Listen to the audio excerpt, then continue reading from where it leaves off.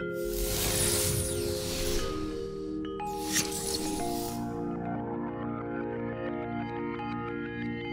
I'm Ben with Eagle Optics, and today we're going to talk about magnification and how a binocular's power will impact your experience when using it. For the purpose of this video, we'll use the terms power and magnification interchangeably. Before we get started, let's take a quick tour of the binocular. At the front of the binocular you have the objective lens, and that's the lens that collects information which makes its way to the ocular lens.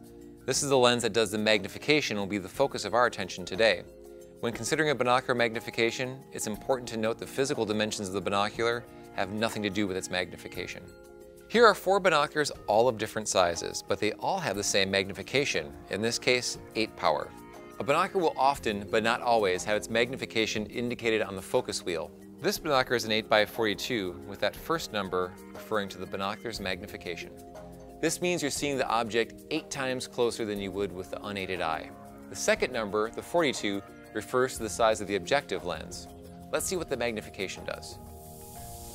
This is how you'd see a bird at 0 magnification, or how you'd see it with the naked eye. You can see a wide field of view and a lot of things around it, like that tree to the right and that birdhouse to the left. Let's look at this same bird with 8 power binoculars. Notice the field of view is a bit narrower. You can no longer see the tree to the right, but at 8 power you can still see the birdhouse. Let's see what it would look like if we increase the magnification again. Here we are at 10 power, and although you can see the bird even closer, you can no longer see the tree or the birdhouse. So remember that when you increase the power of a pair of binoculars, your field of view is going to decrease. Although you can see it closer, a higher power binocular will have a more restrictive field of view. You may want to keep that in mind when you're looking for binoculars for bird watching or spectator sports, where a wider field of view is really helpful. Another thing to consider as you increase magnification is how it impacts image stability. As you increase the binocular's power, any movement of your upper body is going to be magnified.